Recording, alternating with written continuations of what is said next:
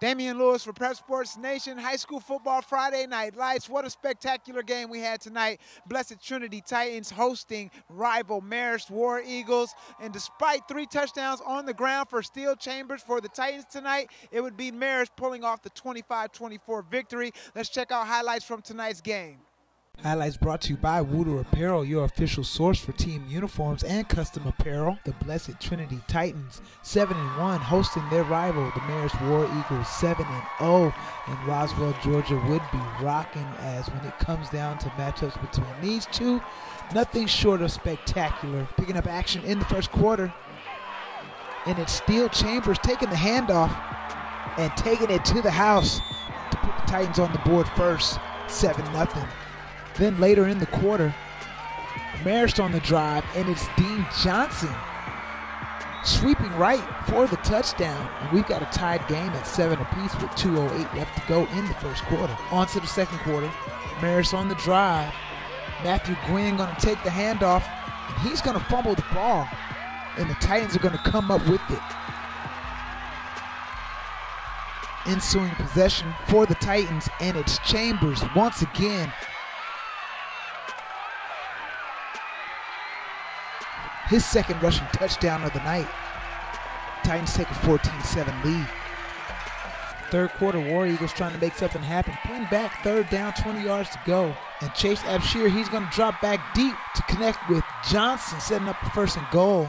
And the War Eagles would later settle for a field goal and trail Blessed Trinity 17-10. Action continuing in the third quarter. Titans on the drive. Jake Smith, he's going to scramble and launch this one, but it's tipped, and Marist comes up with the interception.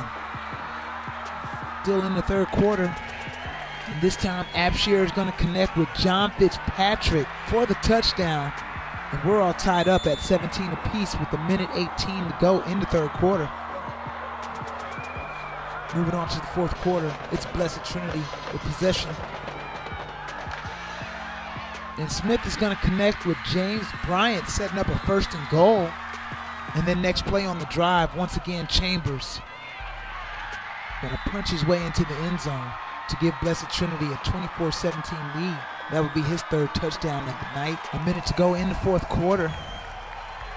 Marist with possession, and it's Abshir once again to Fitzpatrick for the big catch, setting up 1st and goal.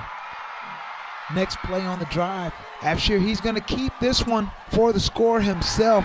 War Eagles down 24-23, and they're going to go for 2. And it's Abshir finding Kyle Hamilton to make good for the 2-point conversion. War Eagles take a 25-24 lead with 30 seconds to go. 4th and 10 for the Titans as they try to make something happen. Smith is going to launch this one deep, and Marist almost comes up with the interception, and that'll be your game. Marist picking up the 25-24 victory.